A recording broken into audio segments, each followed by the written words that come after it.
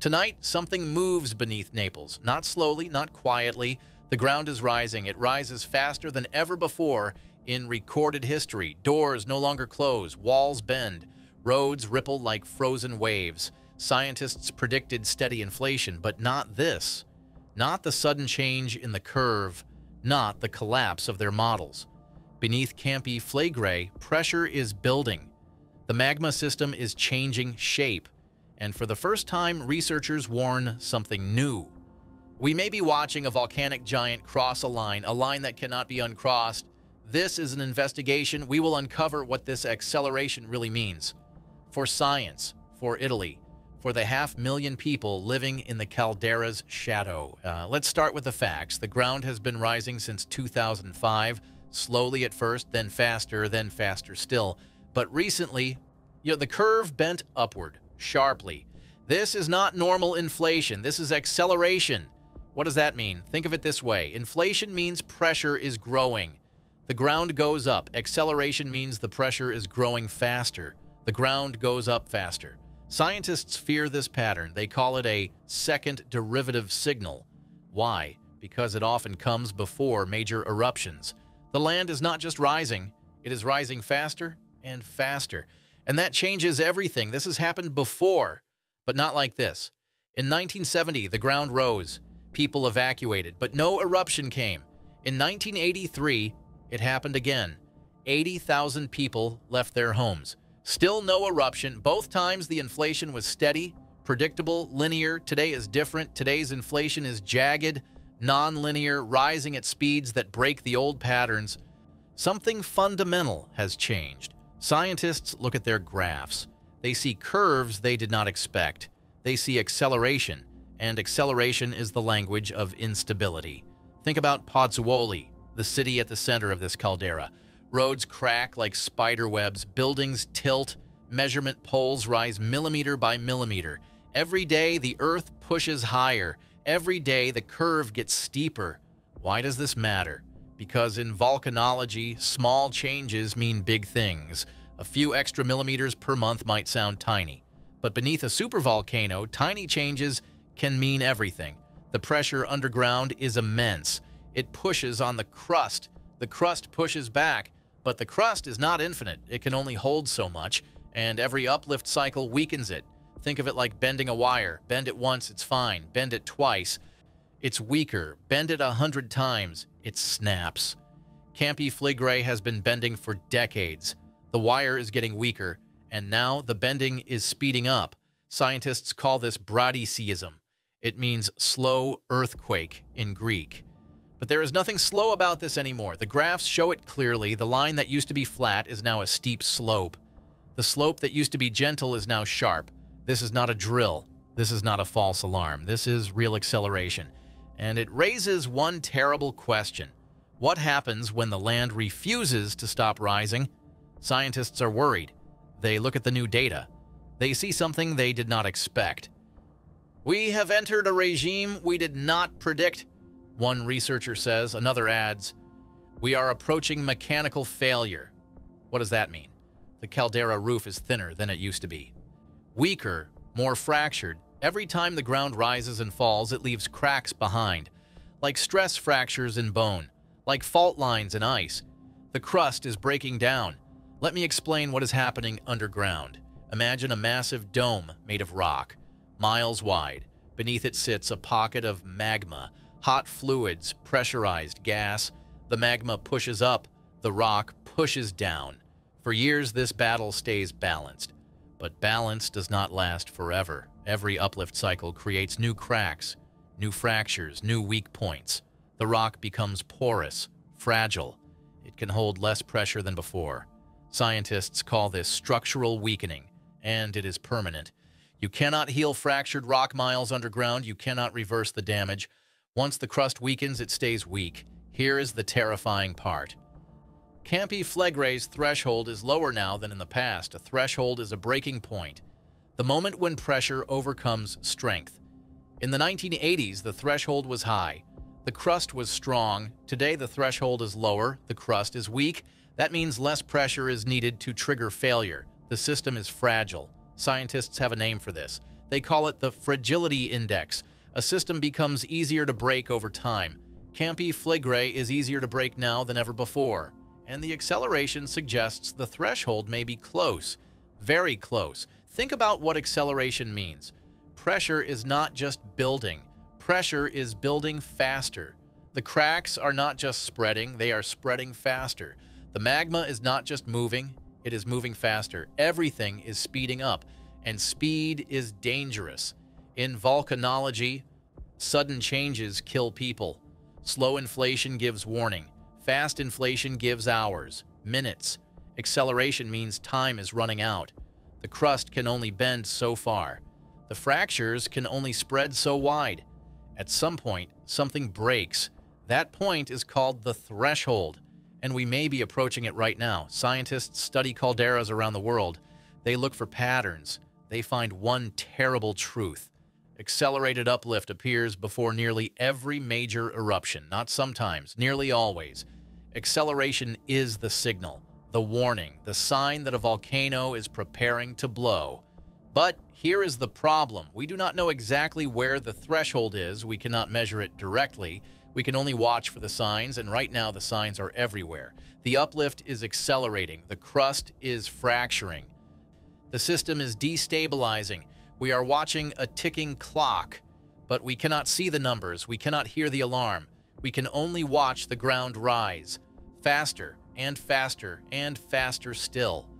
Scientists disagree about what comes next. Some think the system will stabilize, the pressure will release slowly, the ground will stop rising. Others think we are past the point of stabilization. They think the fractures have gone too far. They think the threshold is already behind us.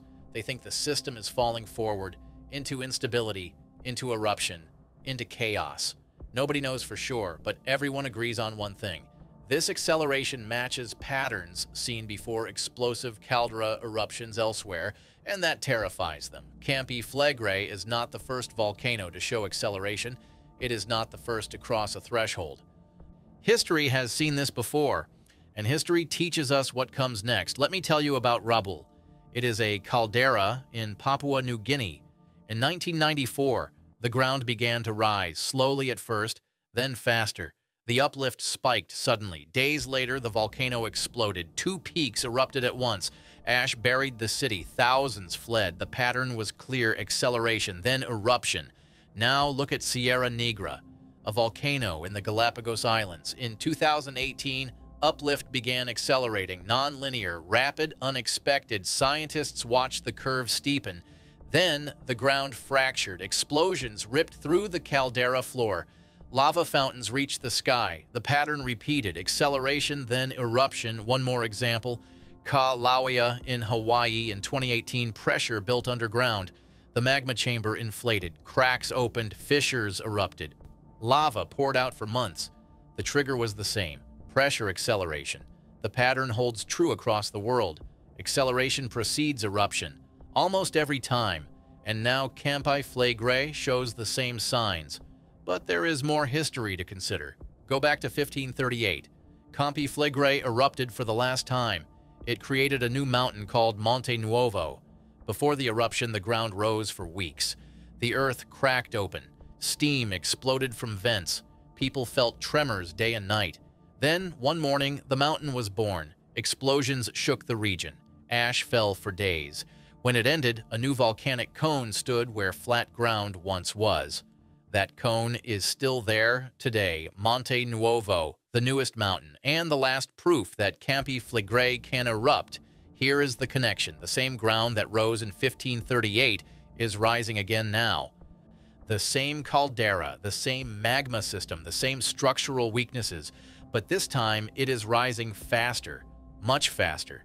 The curve in 1538 was steady. The curve today is exponential. What does that tell us? It tells us the system is more unstable now, more fractured, more fragile. It tells us the threshold is closer. But Campi Flegrei has another problem, a problem that makes it unique. It has more people living inside it than any other caldera on Earth. 500,000 residents. They live in cities built on volcanic rock. They walk on ground that rises and falls. They sleep above a magma chamber. If this volcano erupts, it will not be like Rabaul. It will not be like Sierra Negra. It will not be like Kalawaya. It will be worse, much worse, because 500,000 people cannot evacuate in hours. They cannot run when the ground starts shaking. They need days, weeks, maybe months, but acceleration does not give that kind of time. It gives warnings measured in days, sometimes hours. That is the nightmare scenario. That is what keeps scientists awake at night, and that is why this acceleration matters so much. We are watching a restless supervolcano. We are watching historical patterns repeat. We are watching the signs converge. Uplift, acceleration, structural weakening, historical precedent, global patterns, all pointing the same direction, toward instability, toward eruption, toward disaster. The only question left is when, not if. When. The ground is not the only thing changing. Deep underground, something else is happening. Something new, something alarming. Scientists use special tools to see inside the Earth. They call it seismic tomography. Think of it like an X-ray for volcanoes. The results are disturbing. Hotter zones are expanding. The deep magma pocket may be rising. The hydrothermal system is destabilizing. All at once. Let me explain what this means. A hydrothermal system is like a plumbing network underground. Hot water, steam, gases, all moving through cracks in the rock. When the system is stable, everything flows smoothly.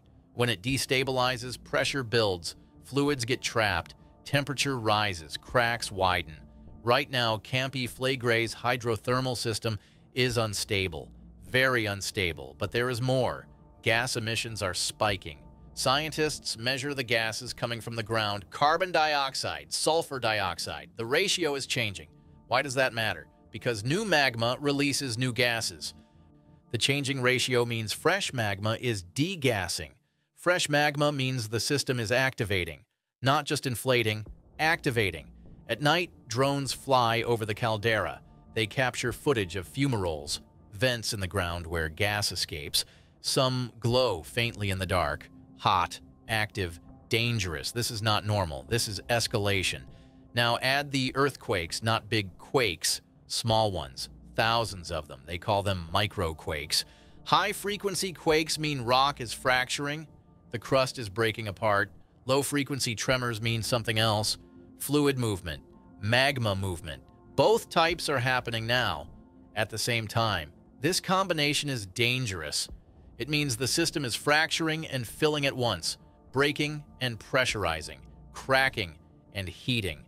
Scientists look at all this data together. The uplift acceleration, the hotter zones expanding, the changing gas ratios, the microquake swarms, and they realize something. This is not just uplift. This is not just heat. This is not just pressure. This is all of it at once, and it is accelerating. One researcher puts it simply, we are seeing something no model predicted. No model, no prediction, no precedent in the data. This is new territory, uncharted ground, the kind of situation that makes scientists nervous. Very nervous, because when you leave the known patterns, anything can happen. The models were built on past behavior, but the volcano is not following past behavior anymore. It is doing something different. Something unexpected, something potentially catastrophic. What could this acceleration trigger? There are two possible futures. First option, stabilization. The pressure releases slowly. The ground stops rising. The system finds balance. This is rare, very rare, but it can happen. Second option, progressive fracturing. The cracks spread. The pressure builds. The threshold breaks. And once it breaks, it cannot be reversed. The system falls into eruption. This is more common, much more common, and all the current signs point toward option 2, not option 1. Option 2, the dangerous one, the irreversible one. Think about what is happening right now under your feet. If you lived in Pozzuoli, you would feel it. The ground trembling, the walls cracking, the floor shifting, every day a little more, every week a little faster.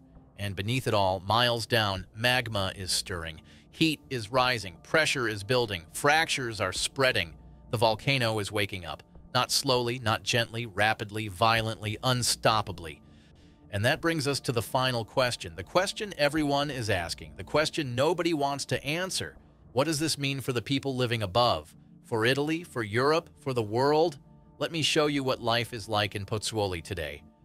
A woman opens her front door. It scrapes against the frame. It did not do that last month.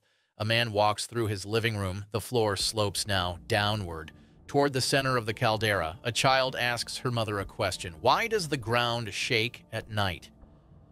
The mother has no answer. This is the human layer of volcanic acceleration, the part that does not fit in graphs or models, the part that keeps people awake. Homes are tilting, floors are cracking, roads are rippling, evacuation maps are being quietly updated, but nobody talks about them. Because talking about evacuation means admitting the danger, and admitting the danger means facing an impossible problem. How do you evacuate 500,000 people? Where do they go? How long do they stay? Who pays for it? And most importantly, when do you pull the trigger? Too early and you destroy the economy for nothing. Too late and people die. This is the government's dilemma. A terrible choice. A choice nobody wants to make. So officials stay quiet. They monitor the data. They update the plans. But they do not sound the alarm. Not yet. Maybe not until it is too late.